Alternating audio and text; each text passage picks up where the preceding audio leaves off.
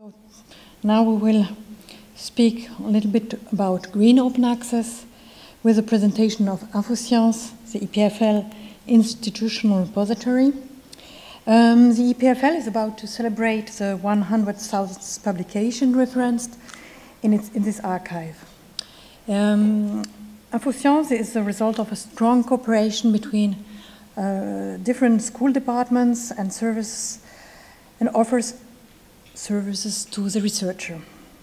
My colleagues Pierre Deveau and Alain Borel, both excellent Infoscience librarians, will present what an individual institution can do to promote the wide promulgation of its research results.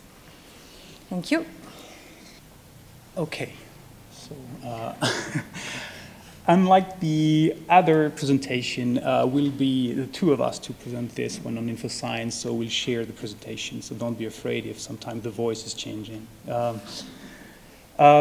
This is the first time that I see my presentation on such a screen. This is impressive.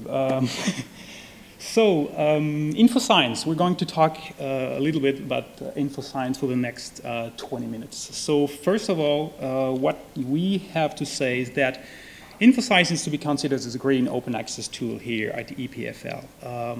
Shortly, what we will be saying right now is a very short introduction about Infoscience. The main part will be incentive for scientists. How do we motivate the scientists to put their reference, their publication, their full text in Infoscience?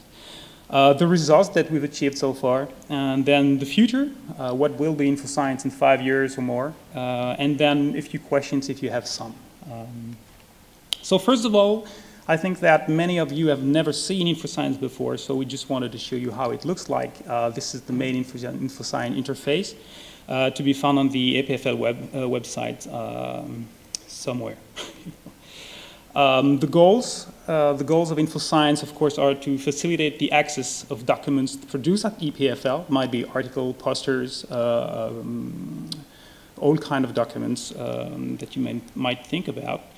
And the sub-goals are mainly working tool, to create a working tool for EPFL scientists, creating also an analysis and decision tool for EPFL faculty. This is becoming more and more the case with bibliometry, for example.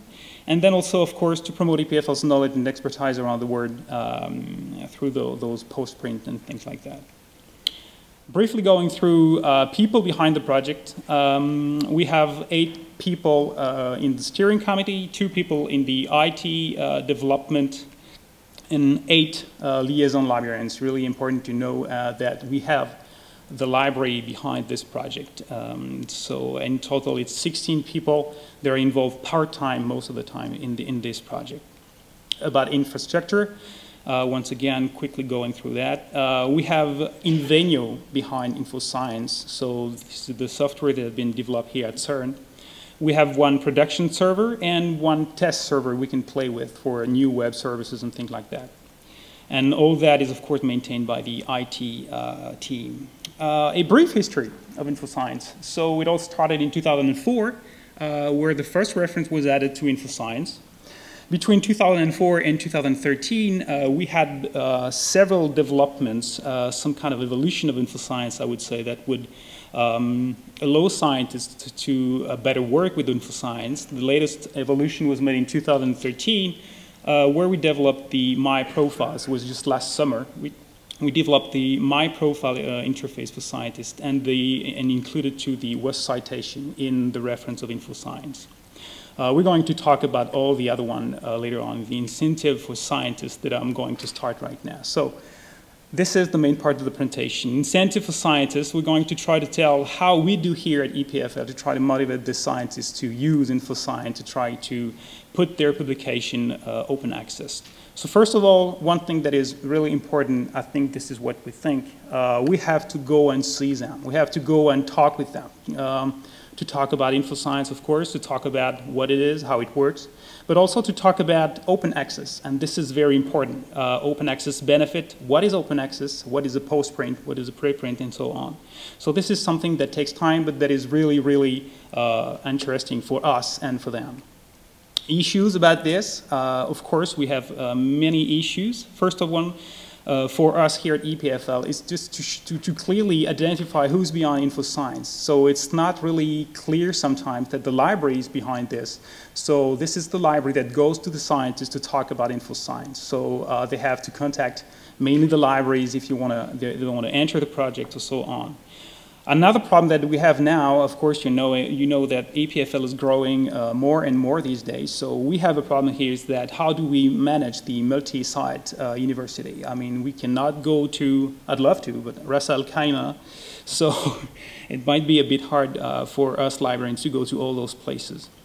And the last one is, of course, to choose the right audience for OA advocacy. I mean, when you try to contact a lab and you have only the right to talk to the administrative assistant, of course, it might be a little bit hard to talk about open access because usually the administrative assistant does not really care about open access and will not pass the message further on.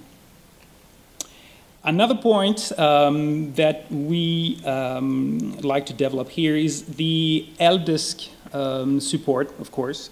You really have to have a great help desk support to answer all the interesting questions that you might receive about Infoscience.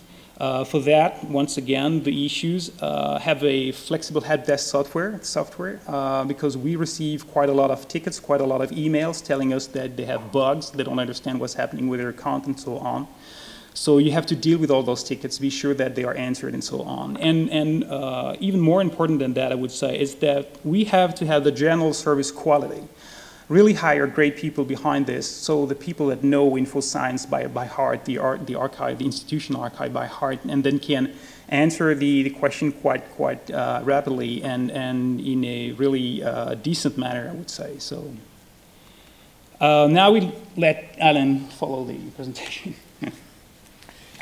Thank you. So with what Pierre just showed, we are in a good way. We have already established a contact with the scientists, with the authors.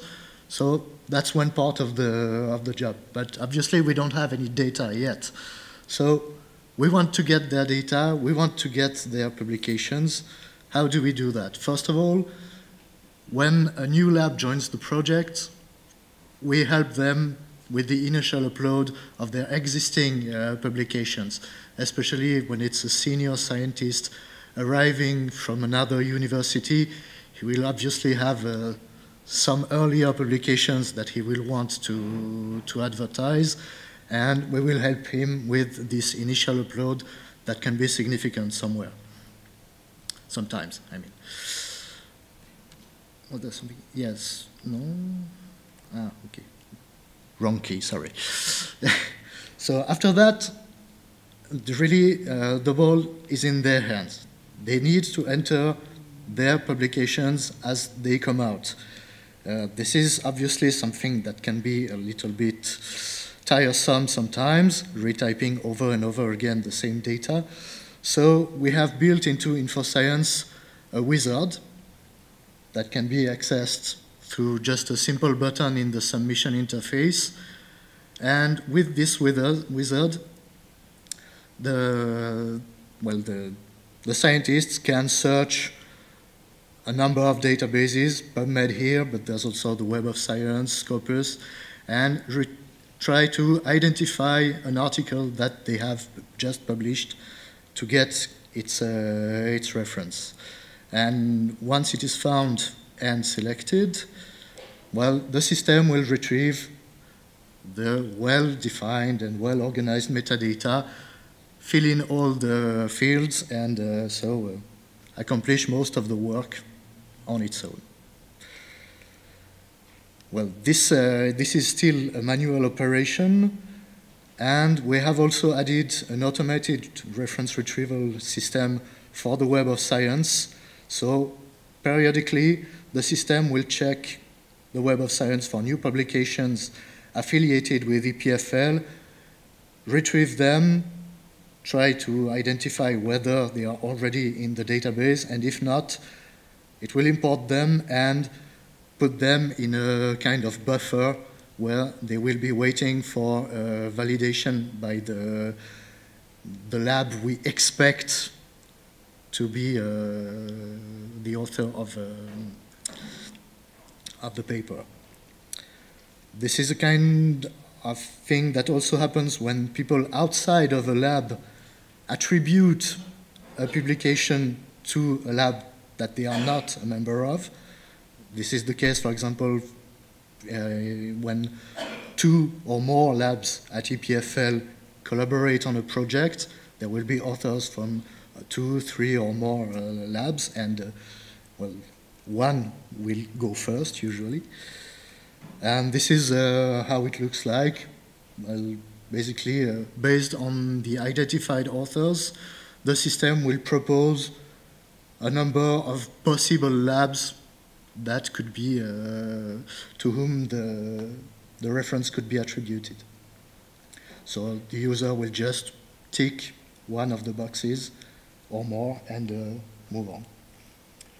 And then on the other side, one or several contact persons in the lab will receive an email informing him or her that there are 1, 2, 3 or more papers awaiting approval, and with a link to do that, and they will see this kind of interface where they can accept, reject, sometimes delete if it's not, well, if it's really something that's already there, for example.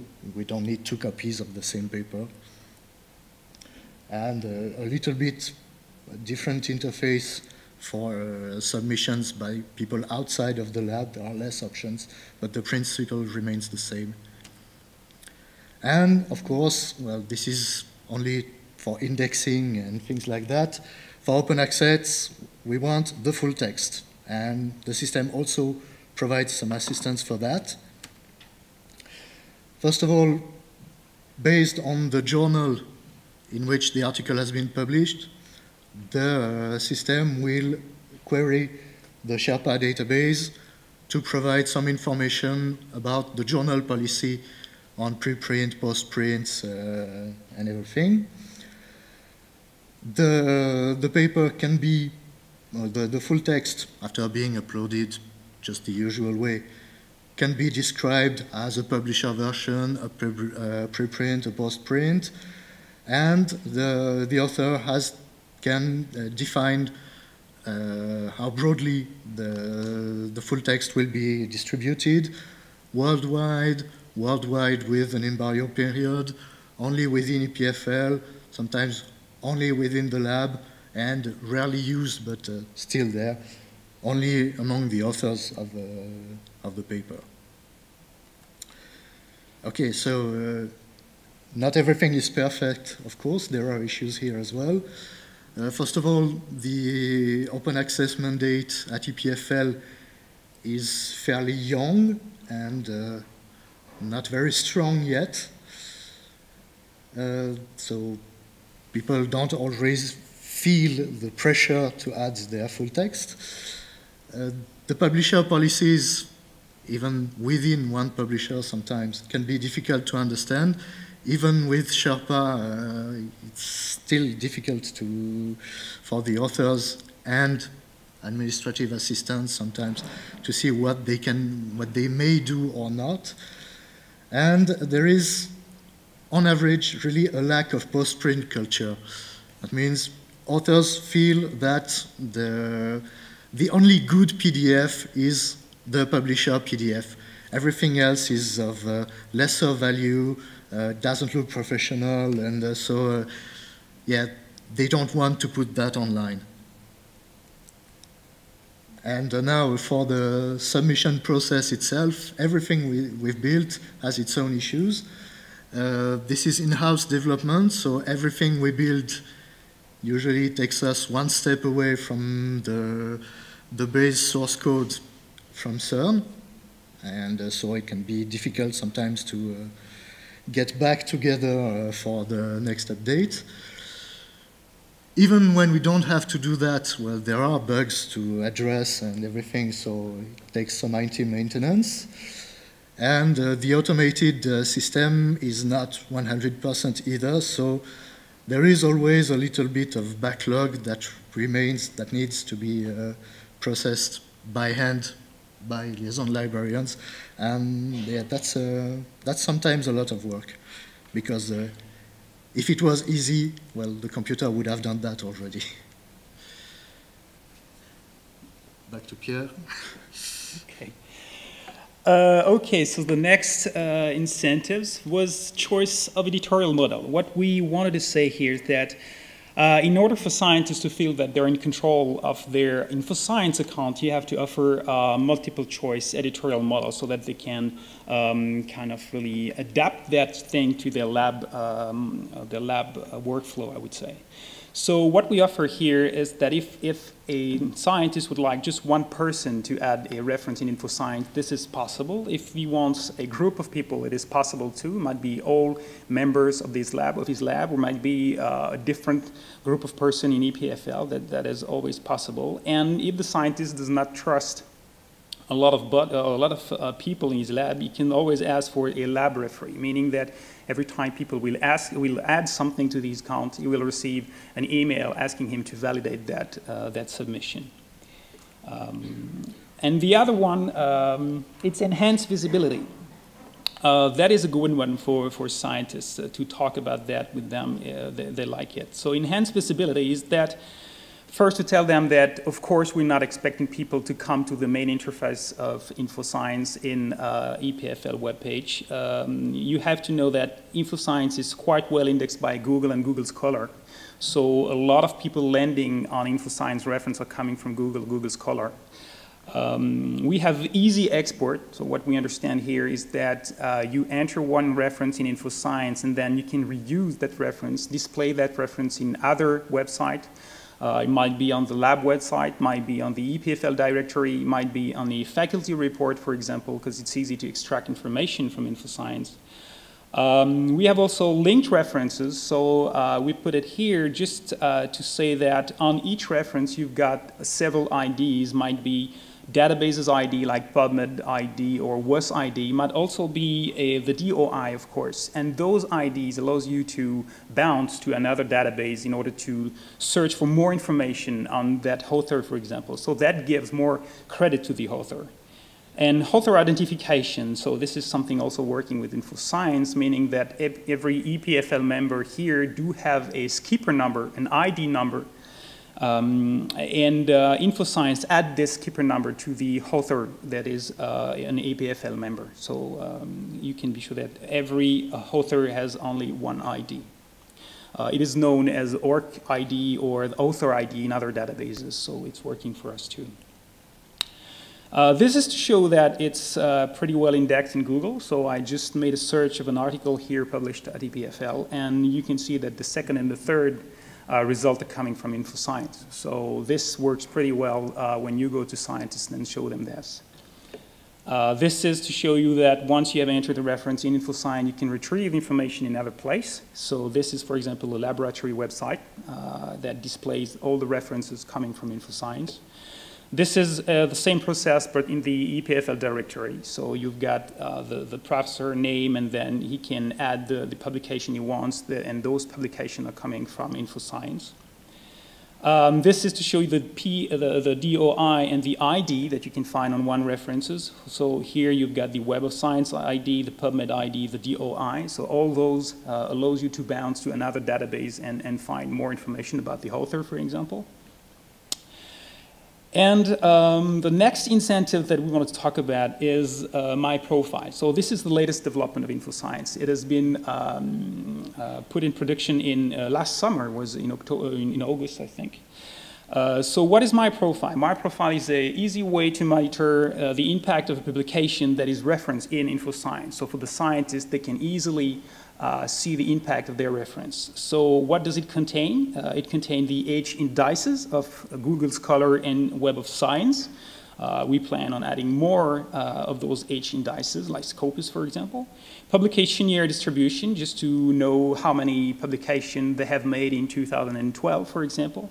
Number of available publication full text. This is a very interesting thing for the open access, the green open access, given that if you have 1,000 reference and only 5% of it that contains an open access full tag, this is not really useful. It's mainly a reference database and not really a green open access tool. He's got to the number of full text download from Infoscience. That is very, very interesting information for them because they see that the full text they've added to Infoscience is not just lying dead there. It's coming to life. A lot of people download it, and you would be surprised to see the number of downloads that we have. WAS citation counts. So we import the WAS citation count in Infoscience. Like this, they can see straight away how many citations do they have for reference in Web of Science. And journal distribution. Journal distribution is just to let them know in which journal they publish the most. So to have an idea how it looks like, it might be a little bit small, but I think it's possible to read it. So here you've got, for example, the My Profile page for Mr. Fillet, which is an assistant professor here at the Life Sciences faculty. So he's got 28 H indices for Google Scholar. He's got 22 for Web of Science. And then if you go down there, you can see the distribution. So 62 publications in total for this professor. And you can see that in 2012, he published less than 2011, for example. This is a dynamic graph. So if you put the mouse on it, it's going to show the number of reference. So it's not easy to see it here, but it's easier in live. You've got the number of full text. So here, for example, he's got only 23% of full text added. So it's only 14 publications out of the 23 that we have seen before. So we could do better. And you see that in total for those 14 publications, he's got 9,217 downloads, so which is quite a good thing. Just for the first reference, he's got 1,578 downloads. Citations, like I said, citation coming from WAS. Once again, we could think about adding citation from another database, like Scopus, for example, like PubMed, Europe PubMed Central. Those kind of things might be possible. So here, for example, the first citation has been cited 21 times. So this is information coming from Web of Science only. And journals, the last point, just to show you that here Mr. Fillet is mainly publishing gastroenterology, Journal of Infection Disease, and so on. So this is just a very brief view of which journal he publishes in. And then I will let Alan finish.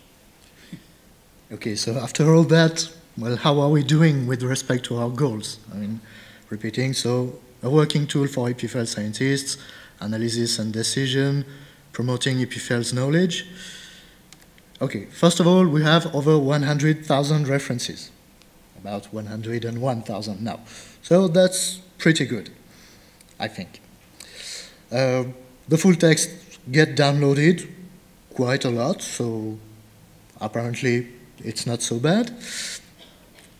We have actually over 400 labs registered in the system. For those who remember and pay attention to the numbers, it's more than Professor de Vaux-Plédran said this morning.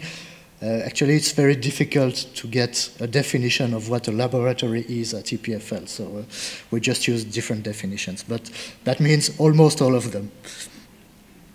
Now, for the full text, I mean, it's not so great. It's okay, but we could do definitely much better. There's only about 1/3 of the references that have a full text, and only 1/4 of the references are actually in open access. So yes, this is really far from perfect. Okay, well, yeah, but 5,000 to 6,000 publications added every year. Okay, that's good. So what can we do, and where do we want to be in 5 years? Well, we look okay, so we think the future is bright, but we have room for improvement. For example, perhaps the open access mandate will become stronger in the coming years, so that would obviously have an impact on us. We want more full text, we really, really, really do. User services will have to change, to evolve. For example, well, there's not much Web 2.0 functionality in the current system. Perhaps we'll have to do that to offer better service. Perhaps online tutorials will become the norm if we can't travel to the Arabic Emirates every day. We don't offer much for research data management right now. We probably will not host research data on the system, but we will have to become part of the network that contains it.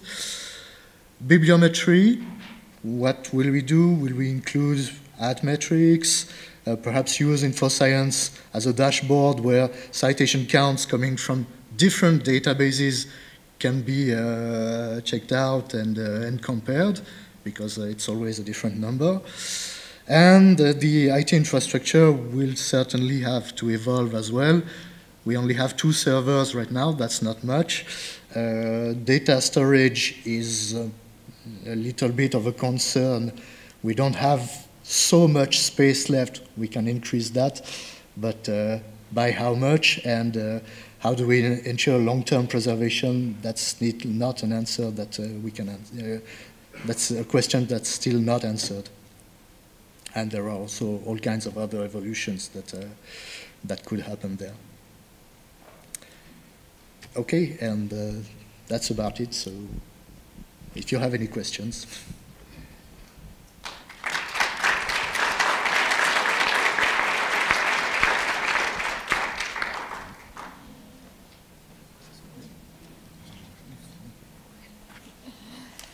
Thank you very much.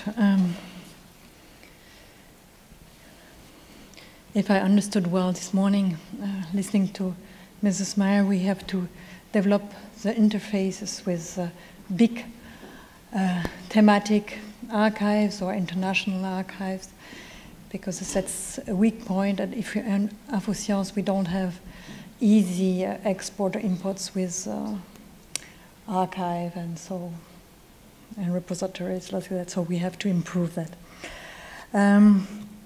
Are there questions? So I didn't actually know that the EPFL was building this. That's pretty cool. It's quite a big project. I'm really impressed.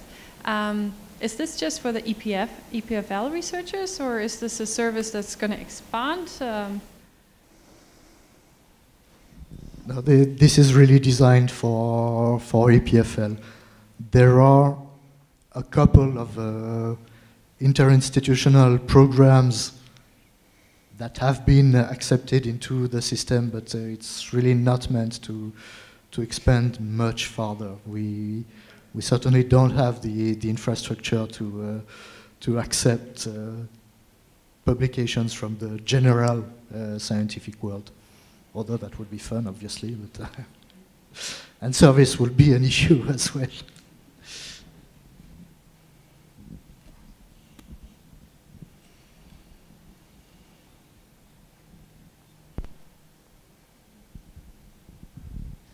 These microphones are too complicated. I have a pretty specific question. I hope I'm not being too specific. Some publishers, and I'm thinking in particular of one very big publisher, and might actually be the only one, has a policy of imposing conditions as to what articles can be posted on institutional repositories, etc. pp. And you said the future is green, but then at the same time you said there will be more mandates, stronger mandates by funders. Specifically what I'm referring to is that one very big publisher says if you are actually mandated to practice open access by your funder or by your institution, you can only post your articles in an institutional repository if there is a specific agreement between the institution and the publisher. So I would be interested to hear from you whether you have any experience on that and how are you dealing with that. Well, I'm not sure, but perhaps. Actually, I know of a publisher, a significant publisher, at least in its field, that has a policy a little bit like that, so perhaps it's the same. And well, as it happens, I have published a paper in a journal from that publisher this year. and I read their licensing agreement, and okay, basically what it said was that you should check with your editor. So I checked with the editor, and the editor had absolutely no idea of what was involved and whether it was okay or not. So eventually I said, okay, EPFL has signed the Berlin Declaration, so that is my mandate, and the editor said, okay. So I added the preprint that can be distributed right away, and the post-print with an embargo period of 1 year. And well, I have a written agreement by them, so I think that's okay. But it's a lot of work to actually follow these rules. And well, I was glad to have the opportunity to do it, because I'm really afraid that many scientists will not want to go through all these hoops. Yeah, I just wanted to say too that we are not responsible, Infoscience, for what's in the database. We are really clear at the beginning when we go to see the scientists that we offer the platform, but every time they put something in, if they are not allowed to put it, it's their responsibility. So I know scientists, for example, that are really revolutionary, for example, and they put every full text. They don't really care about Sherpa, was telling Sherpa, and so on. So that's fine. We love those kind of scientists, but most of the time we're not responsible for that. So they have to look for this. But I have no experience of a scientist having received an email telling you should not do that, please, this. Myself, I know that Alan has, but on my side in life sciences, I had no idea of this. Okay. I have a question. Do you intend to invite the authors to register in ORCID, to have an ORCID ID, to standardize? We have no clear plans for that right now. I suppose we took a very small step in that direction with my profile. I mean, people are invited to enter their Google Scholar ID, their WOS ID. We could certainly add ORCID to that, but then we would have to figure out how to present it to researchers, and so that they can understand what's in it for them. I think it must be said that we will do that if we see an advantage of doing it, of course. So if that can allow us, for example, to save a lot of time for the import, that would be a great thing. And if that is an advantage for scientists, would be a good thing too. But so far, it's really not really clear. The situation is not really clear, so we wait.